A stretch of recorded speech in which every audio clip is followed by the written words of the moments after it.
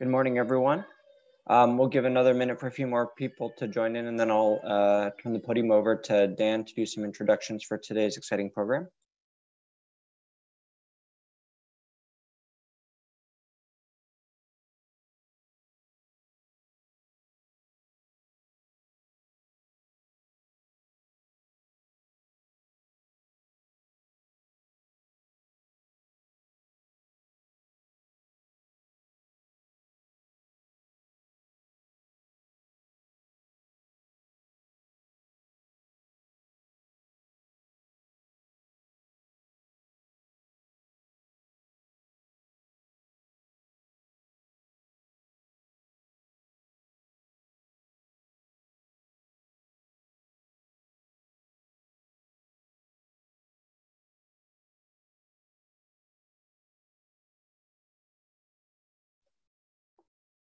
All right, good morning, everyone. Welcome back to another remote cardiovascular medicine grand rounds. Today will be day 2 of a very exciting program on innovation that is being hosted and organized by Dan Jacoby. Next week, we will resume our more normal type of programming with Charlene Day, who will deliver an exciting lecture on the recently published guidelines for hypertrophic cardiomyopathy. Thank you for joining us, and I will hand the podium over to Dan. Thanks, Dan. I'm going to stop my video as in the past, just to make sure that there's no breakdown in the internet. And I'll share the slides to get us started. Welcome back, everybody. Very excited for day 2 of the Innovation Grand Rounds series. This is sponsored by the Center for Healthcare Innovation in the section Cardiovascular Medicine. Today, we'll be announcing the winners of last week's, frankly, totally amazing pitch competitions. I think everybody was completely blown away. The feedback I received from people was so positive about the incredible work that we saw. And it was just an amazing event. And I hope you all enjoyed it. We'll announce the winners from that. And then we'll have 2 speakers for what I've titled overall a practical and existential guide to innovation. And I'll announce those speakers of Margaret Cartieria and Michael Singer individually when we get there. So let me shift to Dr. Velasquez. Dr. Velasquez, would you like to announce the winners for last week's pitch competition? Yeah, thanks, Dan, and thanks to everyone listening in, and most importantly to our pitch contributors. I have to say I was blown away is a good term, but I was so very much impressed by the depth and breadth of the ideas, the thoughts about, frankly, what is happening already within our Heart and Vascular Center and our section, and the opportunities that these ideas put forward can take us with regards to modifying and improving how we approach healthcare, particularly for our patients with cardiovascular diseases. So I was just, first of all, it's very hard to identify among so many meritorious contributors, 1 or 2 individuals that we would like to initiate some funding with. But I think that's the job of these pitch fests, and I think we all of the judges. I want to thank all the judges for their contributions, their questions, their discussion, and also thank the Center for Healthcare Innovation and the Josh Gibson Memorial Fund for supporting these activities along with the school and the health system. So with that, Dan, I'd like you to go to the next slide and announce that our first prize winner was Dr. Miran Sadeghi, who will receive $5,000.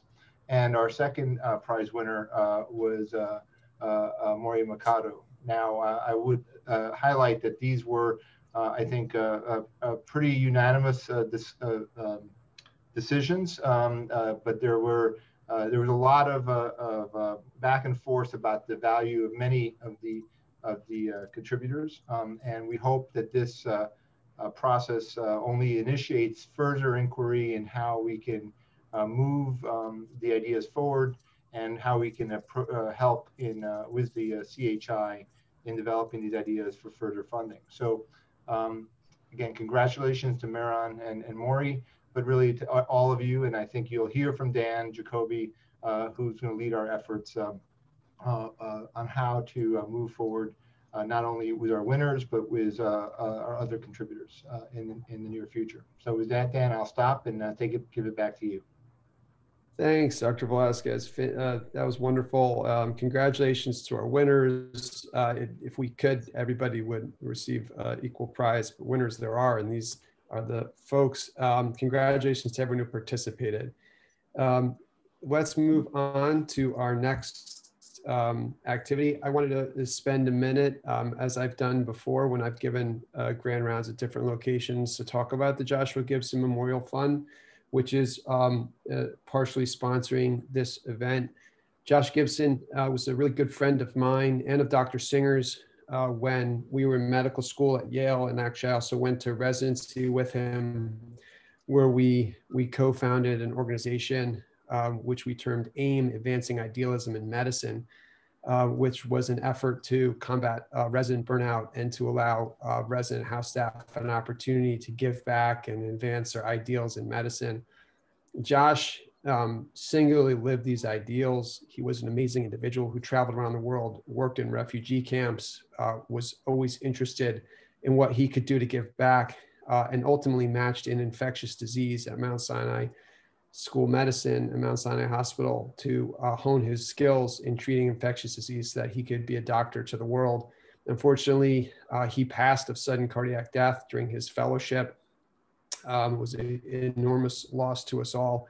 And Dr. Singer later on, as things evolved with his innovation projects, was able to create a fund that he contributed to the Yale School of Medicine under the section of cardiovascular medicine for study of cardiac disease and sudden cardiac death in the otherwise healthy young, which has been used at the cardiovascular section to bring special individuals like Nick Papoutsidakis, who you all will remember, and get several publications and participate in registries and national research projects that we're still working on till today.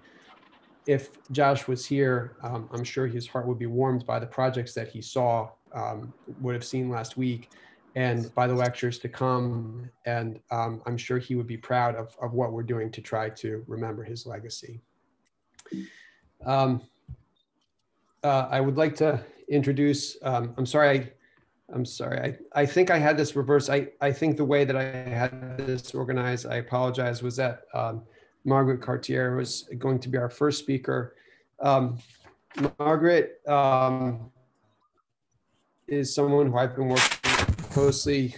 She is the innovation director for Yale Center for, she's the venture advisor for SCI's Center for Innovative Thinking at Yale. And she is the innovation director for the Yale New Haven Center for Healthcare Innovation. Before all that, she received her PhD with Mark Salzman on the analysis of the interaction and intracellular fate of nanoparticles in epithelial cells and application in oral delivery of PLGA nanoparticles encapsulating curcumin for treatment of cystic fibrosis. So no doubt Margaret has many achievements in science as well as in innovation. She has worked for a number of different organizations.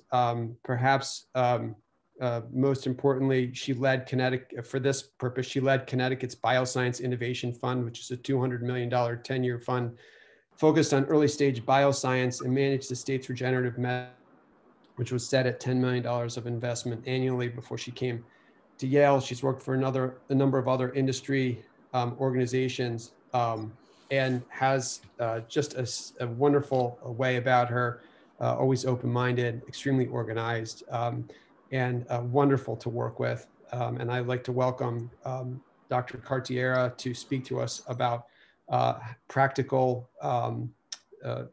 means of innovation at the Yale School of Medicine and Yale New Haven Health. For that very kind introduction, Dan. I'll share my screen. I've assembled a few slides. Can you see this? Yes.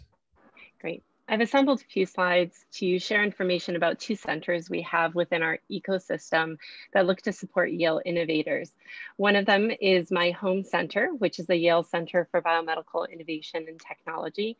And the other is Yale New Haven Health Center for Healthcare Innovation, which is sponsoring this event. The two different centers work at slightly different stages of innovation, and I thought it would be helpful for everybody to hear a little bit about both of them and how we work with innovators at Yale to support your work in the innovation space. So the first, which is CBIT, we are all very familiar with acronyms here on campus. So the Center for Biomedical Innovation Technology really looks to catalyze biomedical innovation and make novel solutions a reality here on campus.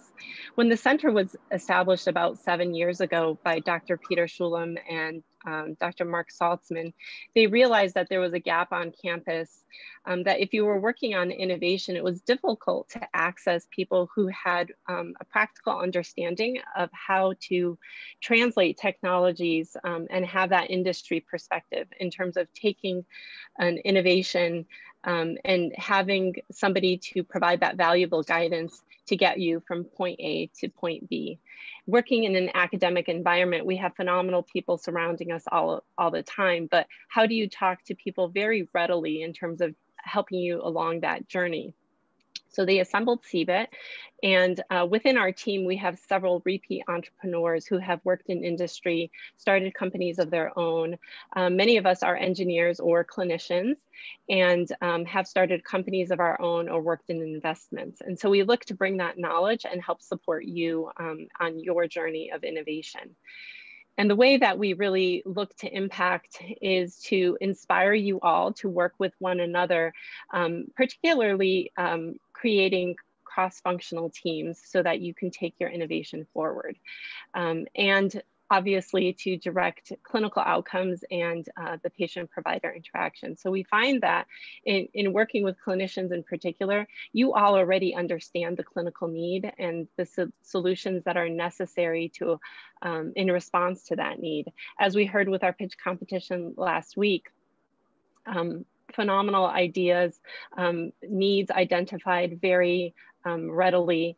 And so it's really just then taking those solutions and taking them along that path and translating them effectively.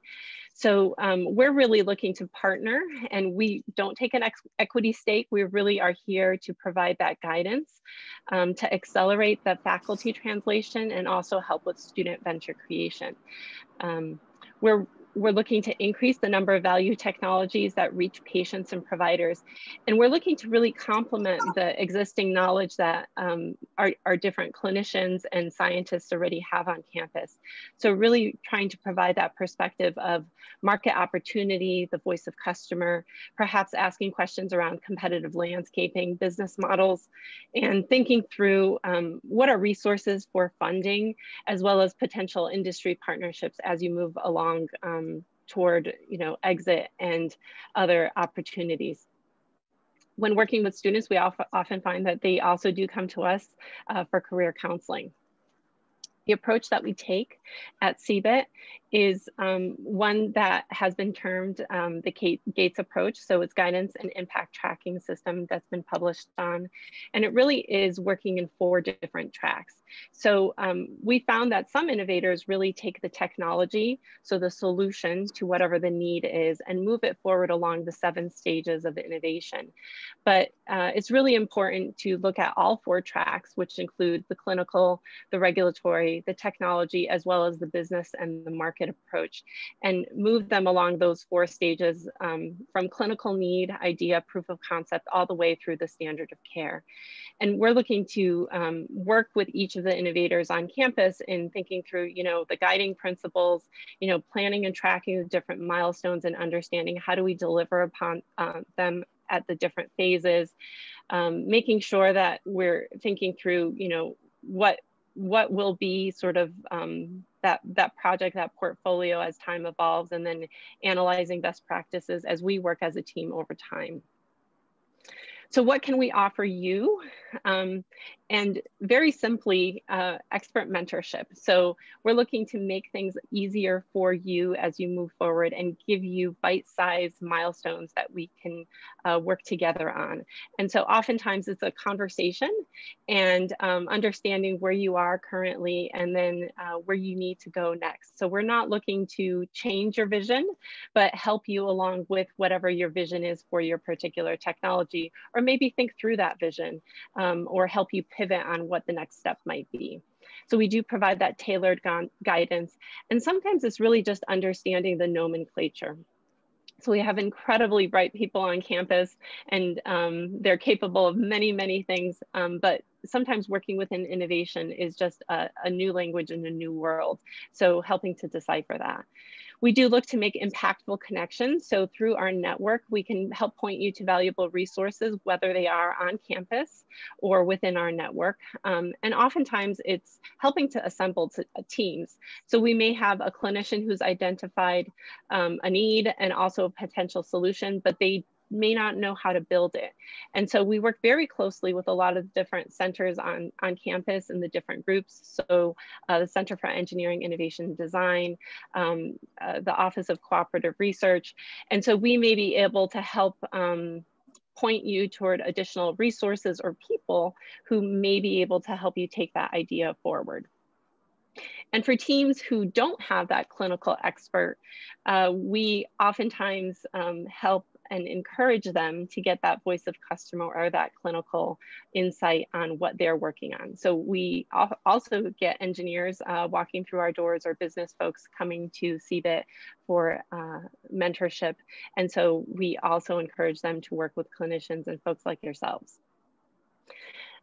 In the end, we really want to empower you so that you can move along and make progress on each of your ideas and provide you with structured as well as unstructured learning. And so it is this mentorship. We also do offer coursework, formal coursework. So we have a management and medical school, so it's cross-listed MD, MGT, 657, Creating Healthcare Ventures class. We've also offered other classes in software design as well as medical device design on campus. And we also have other events on campus to provide that formal learning for individuals. In my role at Sci-City, I also partner with a lot of individuals on campus to provide insight for students and structured learning there. So our goal is really to connect you with innovators, with resources so that you can move along. So what have we done? We've mentored over 300 individual projects. And we have supported each of them on their path to raise additional funding. So whether that's grant funding or venture funding, so their projects can move forward onto the next phases. We lead an annual healthcare hackathon every year. So for the last 7 years, and we'll be going into year 8 in January. And with each of those events, they're phenomenal events. It's a weekend event with over 250 participants. We welcome each of you to those events. And it's a great, opportunity for you to connect with other individuals who are like-minded. And we do welcome students as well as clinicians, scientists, industry groups. So half of our participants are from the Yale community and the other half are from outside the Yale community. We have a partnership at CBIT with Medtronic that's really focused around education and helping Medtronic to understand how we work as a health system and how we use their tools to impact patient health.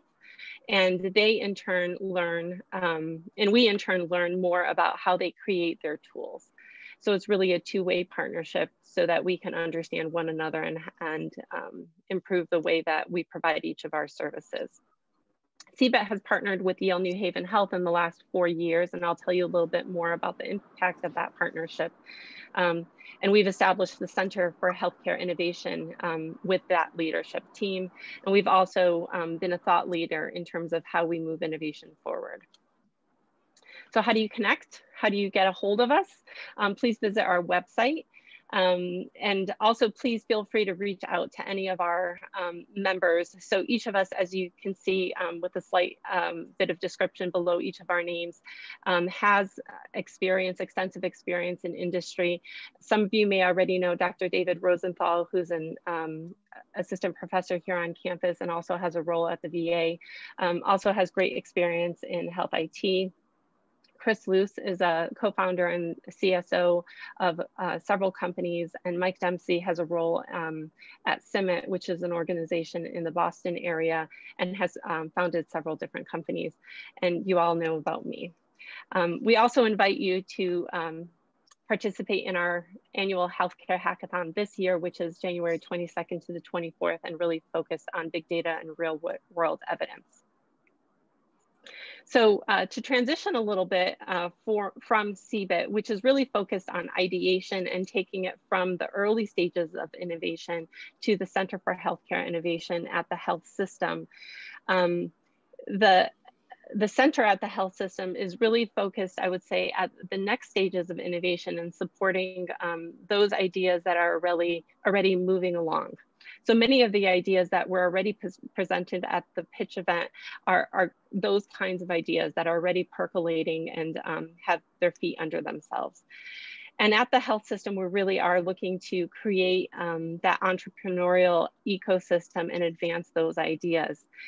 And it really is within our mission to support innovation. And it's within our vision, mission, and value system, innovating and excelling in the patient care, teaching, research, and service that we provide to our communities. So it makes sense for us to set up our own Center for Healthcare Innovation, and we did that at the beginning of 2019.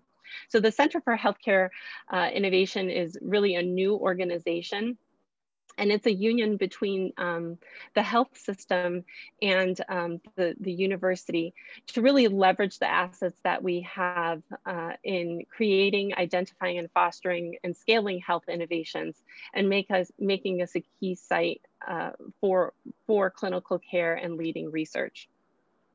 We have a committee, a governing group that really helps forge the path for us. And it's comprised of senior leadership at the health system, as well as 2 representatives from the university, which include the vice provost, as well as a representative, another representative from the university, Tim Pavlis. Recently, we've expanded our committee to include several clinicians. So you'll see that Dan Jacoby, Harlan Krumholtz, Max Lorenz, and Lisa Latanza have joined our group to provide that clinical voice in different areas, and we're really excited to have them on board. Our conversations with the committee have been really rich in terms of clinical impact, and also moving us really forward on innovation and how we could be more strategic. So what do we do at CHI, and really what does our portfolio look like, and how do we look to impact? So there's 3 areas of focus. First and foremost, it's culture building and supporting events like this and supporting innovators like you. We do make direct investments. And so if they are within our strategic focus and at the right stage, we would engage the opportunity at taking them forward and providing some support, whether it's a direct cash investment or through resources that we might have at the health system. So we partner in direct investments with internal collaborators as well as external groups. So those are formal companies, and I'll have a little bit more about that in a minute. We've also chosen to make direct investments in 2 select venture funds. So one is here within our ecosystem in New Haven, and the other is a venture fund that is really focused on health systems. And the reason for that is really education, so that we as a health system can understand how healthcare is changing over time, and we can be at the forefront of that. So we're looking to build our innovation culture across the health system and within the community. And so we participate in different community events and try to support them. And we've also held health tech forums and look to do that going forward. So we had our annual, our inaugural health tech forum last year, and we'd love to continue that as time progresses. So innovation, in our opinion, is a rigorous process and really should be data-driven. I think all of you can appreciate that, where there really needs to be evidence for moving something forward. And in particular, there need to be clinical champions, especially when we're thinking about something for integration within a health system. Includes a lot of diligence, and we really look to move ideas forward to a pilot and then potential scaling across the health system. So here's a look at what our workflow is within our team. So we really take any opportunity that might be coming in through the pipeline. We do a bit of diligence and look at what this opportunity might provide to the system, if it's within our mission, within our strategic focus for the year, for the next couple of years. We look at those focus areas, dig into the diligence. We have a list of criteria in terms of team, novelty, business plan, etc. And then if it passes each of these stop gates, then we might move on to either pilot or looking at other opportunities in terms of potential collaboration or partnering. And if it is an internal collaborator, either within the health system or the university, if there's a potential for a spin out, and then maybe scaling across the health system, depending if we sort of move past that pilot phase. The sectors that we focus on are, in the digital health, the data sector. We are looking to leverage a lot of the assets that we have within our health system. The diagnostic space, medical devices, so med tech, as well as care delivery, finance, and management. So anything within the operations space. So what does this mean, and how can we partner with you? So it really depends on the stage that you were at or who we're talking to. So whether they're internal innovators, university collaborators, or student teams, and they're at the idea or prototype stage. This is just a few of the examples that might be ways that we could work together. So we help support by providing a needs assessment, a better understanding of what the standard of care might be, workflows. So very oftentimes we find that different groups may not understand how this technology might be implemented within a healthcare system or within a clinical workflow. We also can provide perspective in terms of payer information or financials.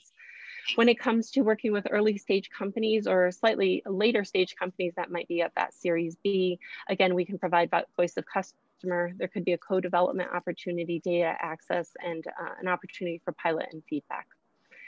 And as we move later in the development timeline with growth stage companies, very often we could partner for a clinical IRB, so clinical evaluation, thought leadership with the phenomenal people we have working here within our community, as well as scaling and adoption or a formal vendor relationship.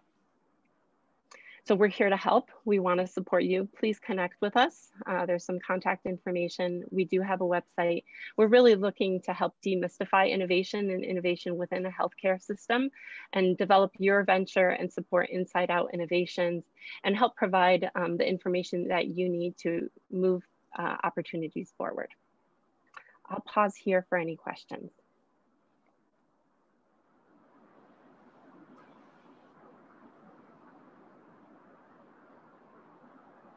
One thing we can do is you can put your question in the chat bar, and then after Dr. Singer's talk, we can take questions for both speakers. Or if you have a question you'd like to ask right now, I'll leave it open for a couple of or a minute or so, and see if anybody has any questions for right now.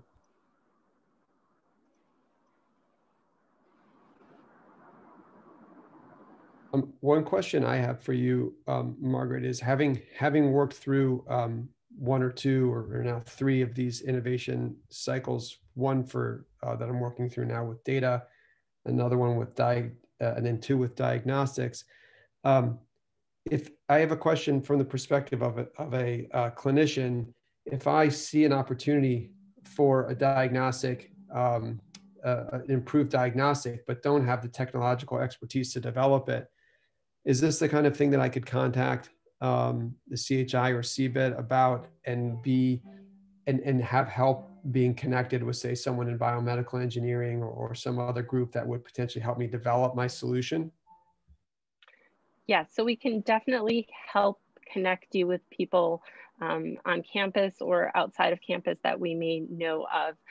As a first step, we would probably have a conversation, understand where you are with the technology and what your needs might be.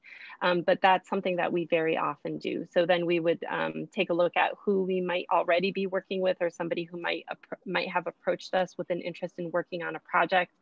And then sort of the next step would be reaching out to the network that we have on campus to see who you would be able to connect with in building that initial prototype or taking that forward. So we usually start with our on-campus resources and then work from there.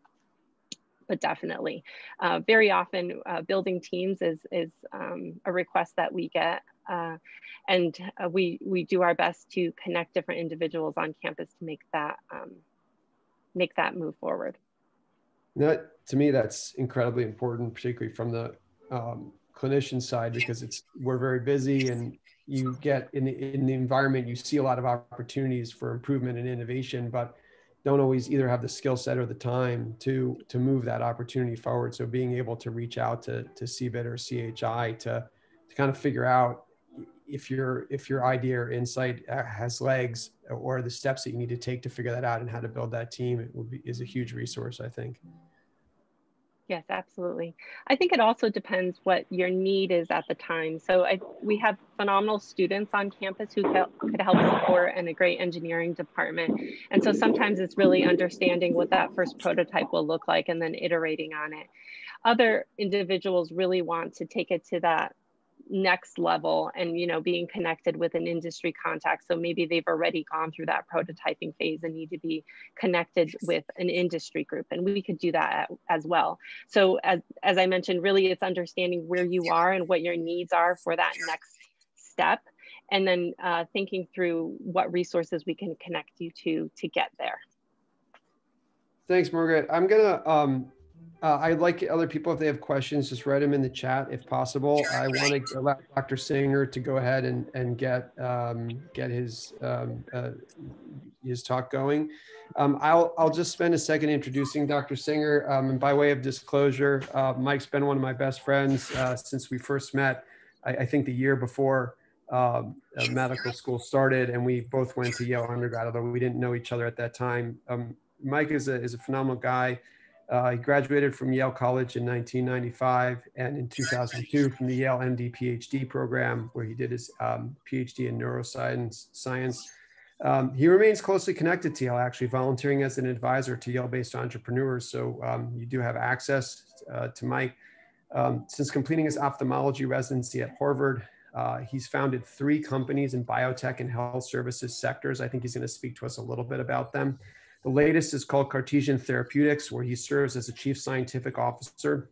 He also serves as the director at 1 public company, 3 startups at the Boston Museum of Science, and has been named as an inventor on over 100 patents worldwide. By way of anecdote, I'll tell you that, and Mike, I don't know if you want to plug your ears for this, but Mike is probably the smartest person I know. I'll tell you a quick story. He's fluent in a number of different languages that he's picked up along the way.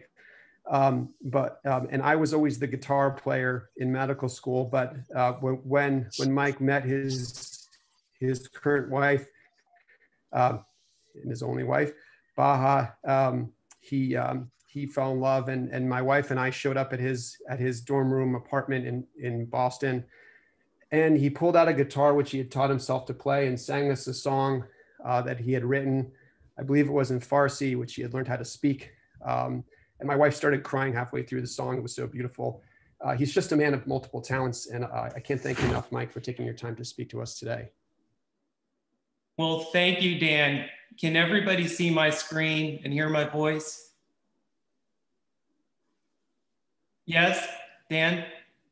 Anyone? Yes, yes, absolutely. Provide you an update on that song I wrote for my wife. She told me my Farsi is terrible. It sounded good to me. Thanks very much for having me. Margaret has talked to you all about the means that Yale can provide to build your startup. And I think all that I can add today is an extra dose of motivation on how to give your idea a fighting chance. And paradoxically, I think I'll do that by highlighting some of my failures along the way and some of the humble ways that we overcame them. So here are 4 companies that I've co-founded, and here's a list of companies I currently invest in and advise. I'll start a story. After I left Yale, I was forced to leave Yale by the ophthalmology chairman. He told me he'd only write a letter of recommendation for me if I left. I still don't know what that means. But I went into residency expecting to come out with a career in academic medicine, and instead had something very different happen. I got a business partner, Margaret Cartieria, and I met my wife, Baha. Now, Margaret and I realized pretty quickly we were not chief resident material. We were constantly scheming on how to invent things and start little companies. And so when we graduated, that's what we decided to do. Here on the right, you can see my in-laws at my graduation, and that kind of empty and concerned look on my father-in-law's face is because his daughter had just married an unemployed doctor who still lived in a college dorm. So we first launched a company called Previva, and this was an epic failure. A judge at an MIT business plan competition told us it was probably the worst company name he had ever heard. And the idea was this, that we could use cellular technology to monitor a patient's use of rescue albuterol as a way to predict asthma exacerbations and intervene as the exacerbations were getting worse, for example, with more inhaled steroids or oral steroids. So we had the idea. You can see here that we tinkered with it by actually building an inhaler coupled to a cellular transmitter, but we never really delivered on that idea. And reasons were, I think, that we failed to speak with customers, for example, healthcare payers, and we failed to recruit an experienced leader, because the first time you really do need someone who's been around the block to help you out. So the outcome here was that a patent I had received for this we ended up licensed to a third party by the hospital. And to this day, I get $50 per month in royalties, but that's about it. So fortunately, that fiasco was while we were still in residency and getting a bit of a paycheck. When we got out, we immediately started a company called Health Honors. And the idea behind this company was that we would use principles of intermittent reward, the psychology of B.F. Skinner, to make taking one's medicine on time as appealing and fun and memorable as going to a slot machine in Las Vegas. And with that image in mind, that's what we did initially. We actually bought handheld electronic slot machines, tore them apart, connect them with Timex watches and other parts, and build a slot machine that would turn on when it was time to take your medicine, alert you, and when you opened up the container and took your pill, your slot machine would turn on and give you a spin. You'd find out how many points you won, and at the end of the month, we would hand out gift cards to people. So this was obviously very clunky and difficult to administer. So we had another idea. We come up with a pharmacy bottle. And because we wanted to make sure that patients actually had the bottle in their hand when they were earning their points, we kind of built a Roman cipher that let people dial into a 1-800 number, rotate the top in a way that the system instructed, and then enter a secret code and find out how many points they had won. Now, an important distinction from Las Vegas is that in Las Vegas, the slot machines are random, but we were actually developing sophisticated computer algorithms that were designed to improve patient medication adherence as much as possible while minimizing the budget that we had to spend on incentives. So as we did that, we knew we needed to get some data. And because we had no titles, institutions, or money, we actually went wandering the streets of Central Square in Cambridge, Mass, and ended up persuading the YMCA to let us hand out these nifty little products to people. And we, of course, we only put candy in them. And we ran effectively a marketing crossover trial. And we saw that even when we were just distributing candy, that these kinds of rewards did motivate people. there were significant improvements in some people's adherence. And bear in mind that some patients had high adherence to begin with, so there wasn't much room for improvement. With that data in hand, we were able to persuade a retail pharmacy to try this system out using statins.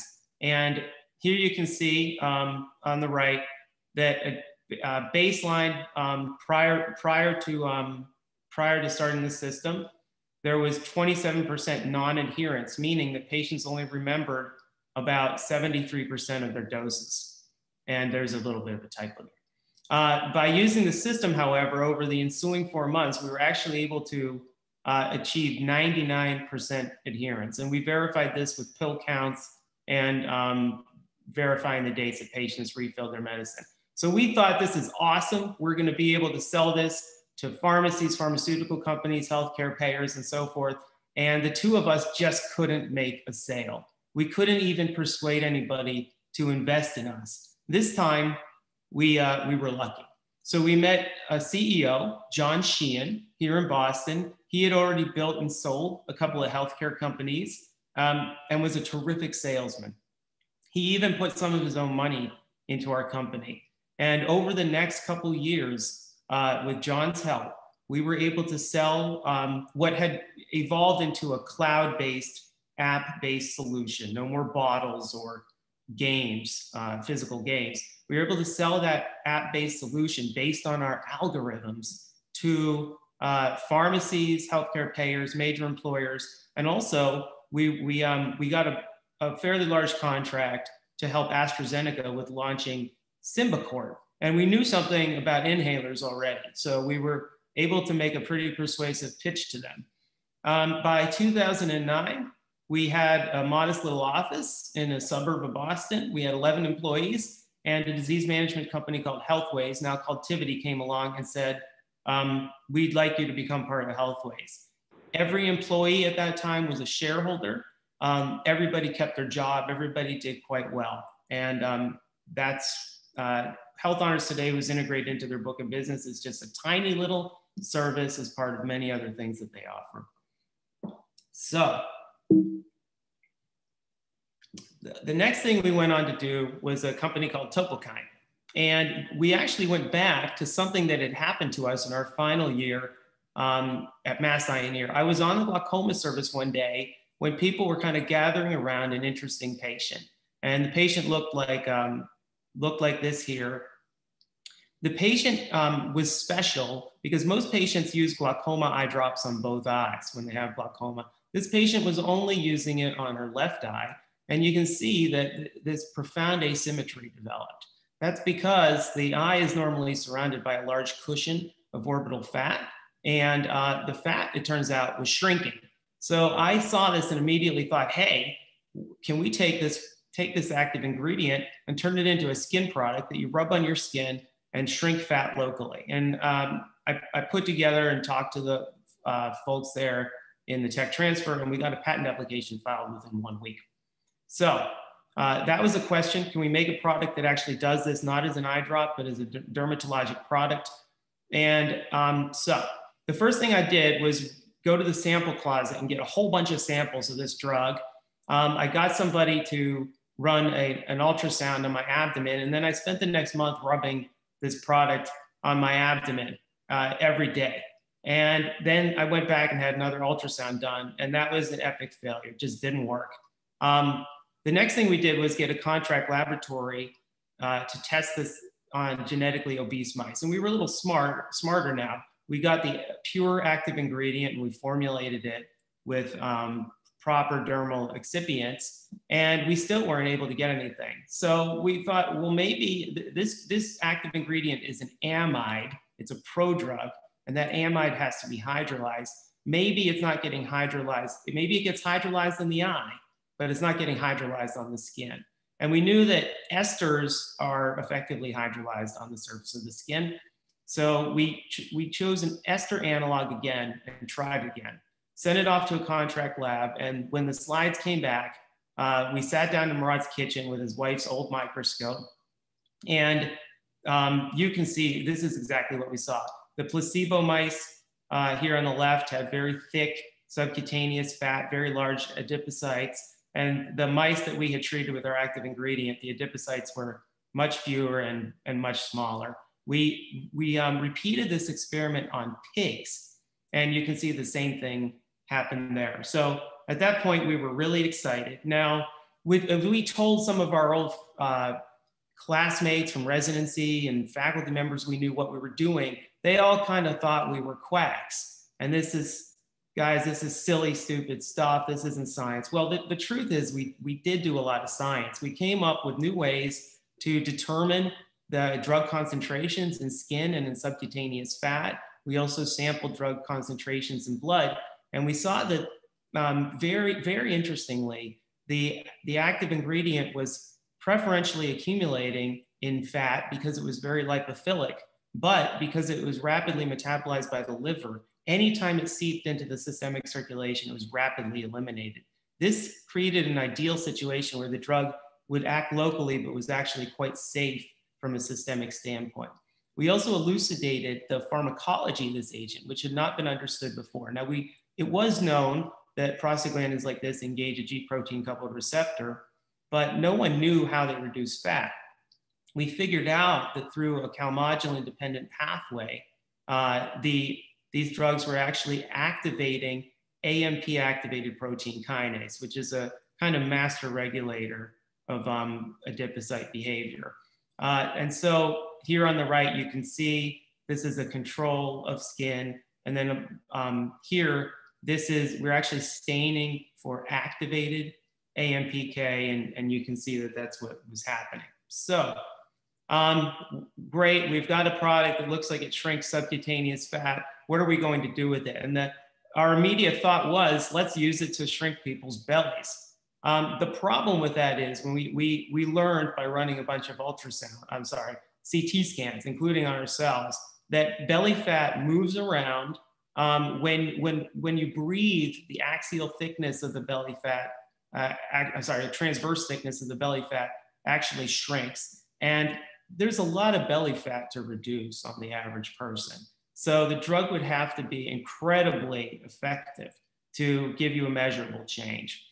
So that was a stupid idea that Marat and I had. I should say that I had. Fortunately, we had an advisor to help us out. So John LaMatino is former president of Pfizer and said, why don't you use this product where the idea started, on the eye? And here you can see a patient who's got lower eyelid fat prolapse. She's not tired. These are not bags. This is fat that's prolapsed forward. And she looks very tired and sad. But you can see how much better she looks after she had eyelid surgery. So this is a real social disability for people affected by this condition, and it meant something to us. And we were two ophthalmologists, so we were suited to work on it. We had to develop a clinical outcome measure because none existed. And so we developed and validated the clinical rating scale. And then when we ran a randomized controlled trial that was double-blind and placebo-controlled, eyelids were rated by the patient and the clinician independently. We hit all of our endpoints, statistically significant. Here are some before and after photos. Now, you would think that it would be easy to sell this with this kind of data. But in fact, it took us a whole nother year to find a partner, which not surprisingly ended up being Botox maker Allergan. And I put the Yale symbol here because, as Dan alluded to, by the time we sold the company to Allergan, Yale was a shareholder in the company and was able to benefit financially. If you have a startup and are interested in finding out how you can contribute stock to Yale and maybe have some tax benefits, please talk to me. I'm trying to encourage more founders and entrepreneurs to do that.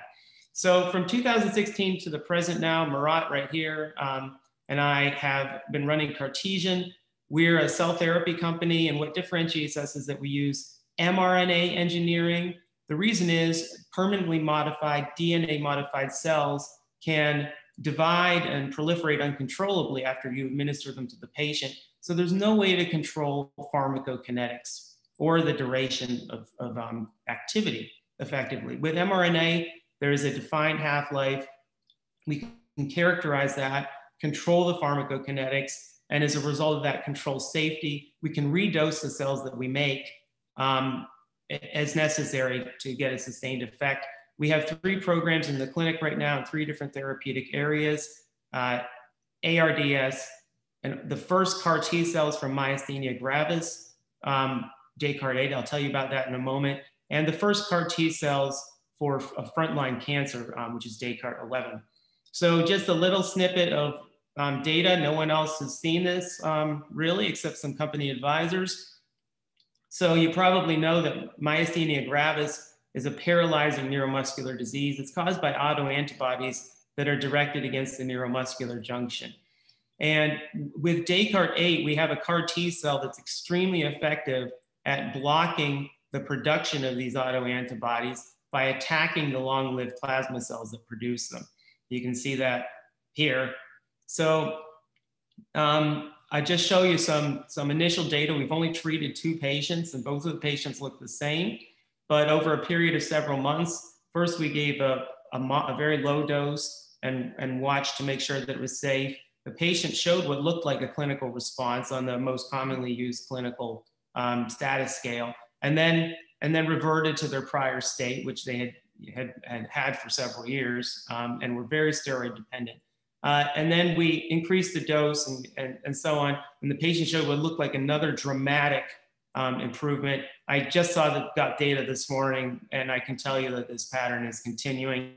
This patient, who has been steroid dependent for many years and in a wheelchair, is now standing up a bit, and the patient's steroids are being tapered.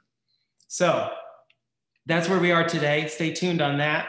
To get to a couple of conceptual points, give your idea a fighting chance. So you all know you can't eat an apple seed, you can't eat a seedling. And when you go to investors, customers, potential partners, you're asking them to believe that your idea is going to yield apples.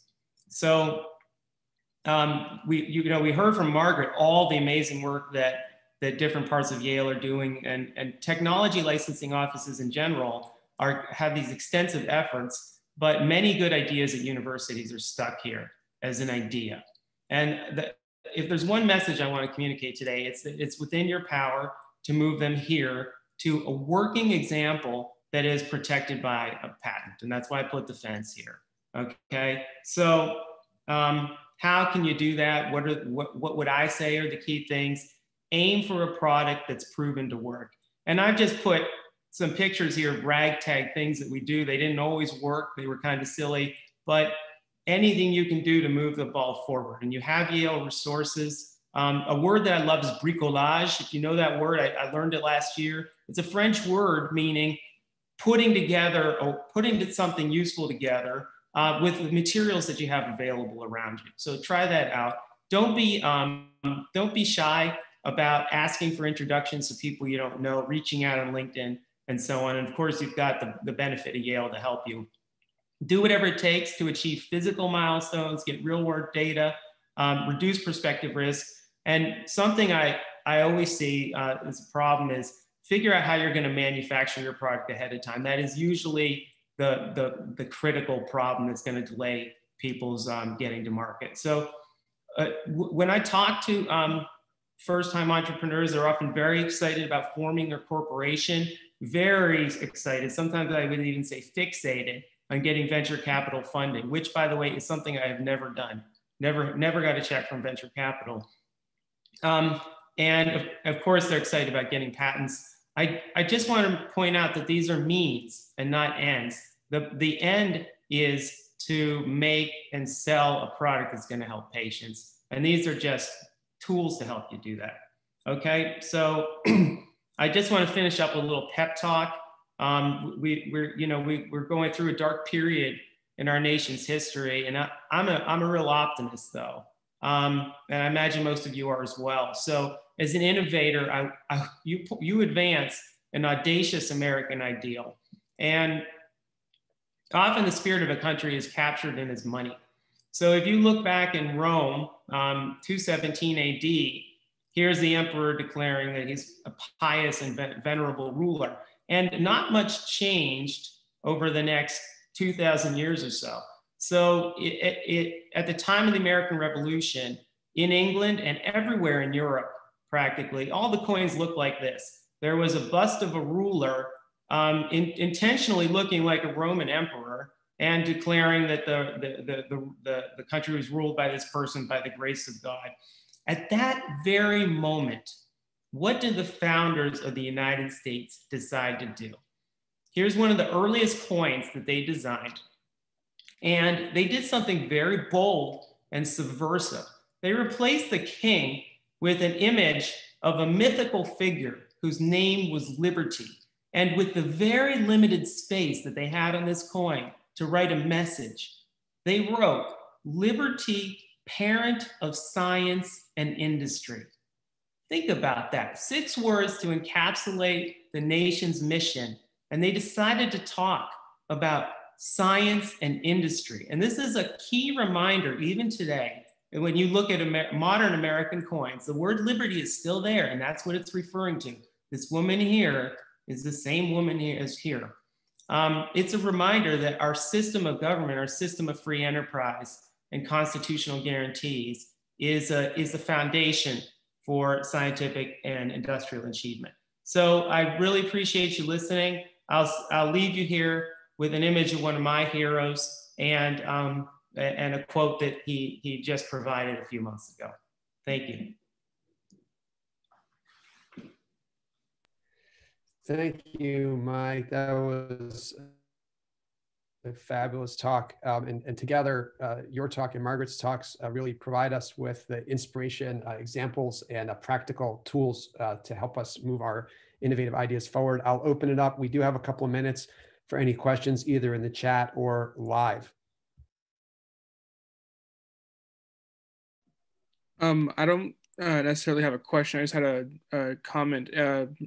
It's very interesting. I don't go to Yale. I'm a University of Arizona student that snuck in here with permission. I did research on Cartesian, your company, for a project in one of my courses, and I just thought it was interesting that now I've met even tangentially somebody who's related to that. So thank you for helping me get an A on that paper. Send me an invitation on LinkedIn, please. Fantastic. Thank you, Logan. I think Jeff Bender raised his hand. I did. So thank you, Margaret and Michael. That was absolutely terrific. I have a question. So you might know, I know Margaret knows, that in cardiovascular medicine, in this section, in this division, we have essentially the equivalent of a basic science department in the Cardiovascular Research Center. And you both were trained in basic science. And I have a question about how you recommend bringing basic discoveries forward.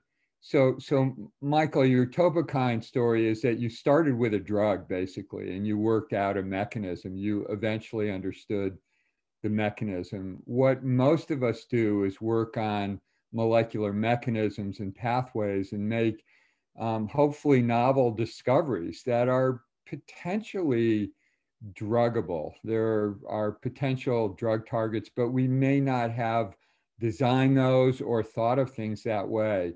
How can we bring those forward to anyone at the university and help us direct those into a potentially marketable is not the word I want to use, but maybe a little bit more clinically therapeutic arena, eventually marketable?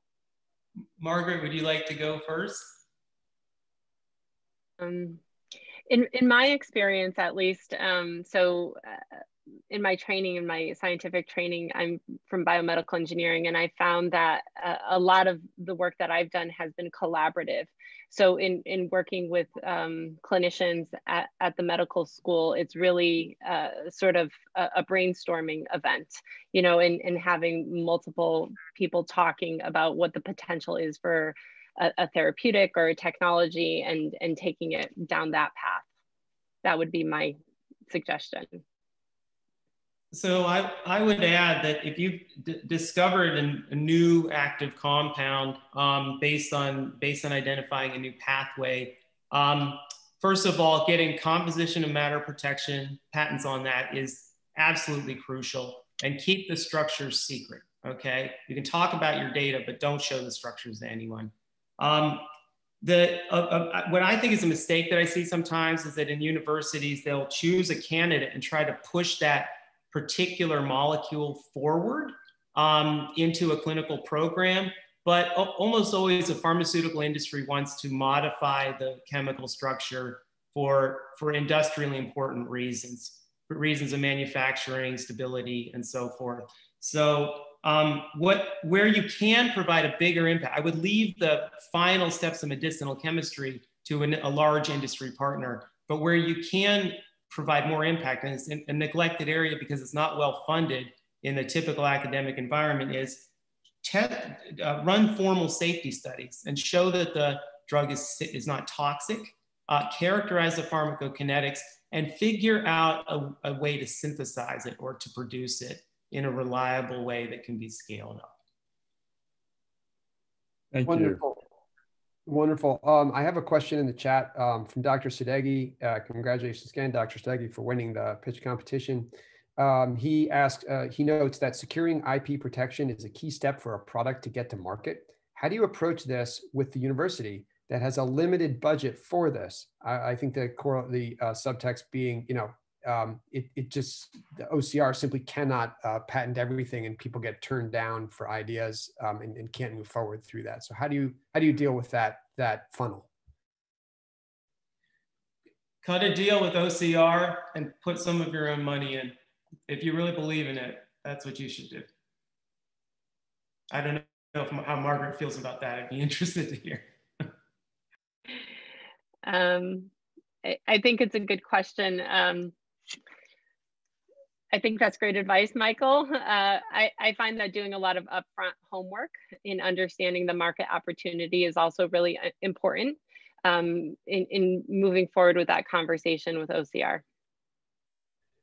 If I might offer a reflection, having watched from the sidelines as Dr. Singer has gone through, you know, the slides he showed today, there's a lot of, and people talk about sweat equity. There's a lot of sort of blood, sweat, and tears, and frankly, putting your money where your mouth is in terms of your own willingness to, in Mike's case, and I apologize for speaking out of turn, Mike, but live frugally and focus on your ambitions and your vision, and take your resources and take the risk. And I think that, you know, part of that is believing in yourself and being willing to do that. It's easier to do it when you're young and have fewer responsibilities, but I'm not sure there's any substitute for it at a certain point. Yeah, getting a patent is short money. If it's a big idea, you know, spending $5,000 or $10,000 is a good investment.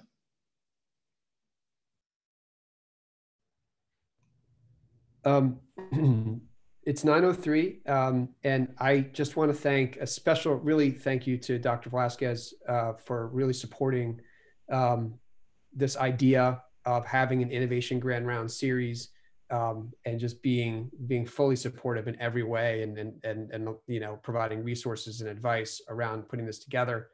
A real thank you to the CHI team, Joe Bison at the hospital system, the CHI team, Walter, Sam, and Margaret. And special thank you to Mike Singer, who came and offered us his wisdom and his story today, and to our judges, John Soderstrom, Eric, Margaret, and Mike, and also to Dr. Churchwell, who is incredibly supportive and promoting innovation across the system, and was to be a judge, but had a conflict with a very important obligation, so he couldn't. But I want to thank him for his support of all this effort. Looking forward to the next round sometime in the future. Hopefully we can do something more like this in the future. If everybody enjoyed it, please send me your feedback on things that could have gone better or ideas that you would like to have going forward for these kinds of projects. I'm open to any discussions and any ideas that you may have, and I wish everybody a great week. Thank you.